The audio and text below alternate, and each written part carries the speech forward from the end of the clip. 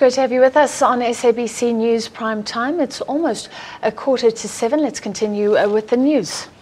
A Veldfire in the southeastern Free State has destroyed thousands of hectares of grazing, piling more pressure on farmers that are battling a prolonged drought.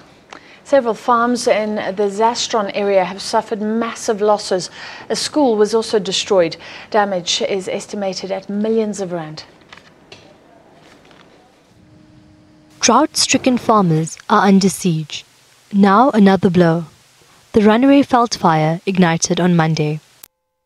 50% communal grazing land for emerging farmers has gone up in smoke. We have a lot of damage towards infrastructure like fences, pipelines and grazing that has been destroyed on the farms.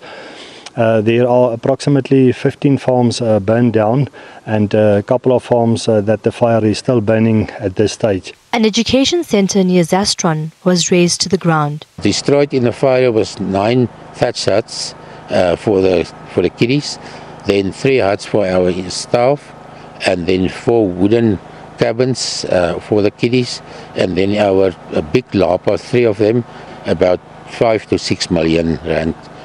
Was the value of everything. Fire is still being investigated, but it's suspected that it started at an initiation school in the area.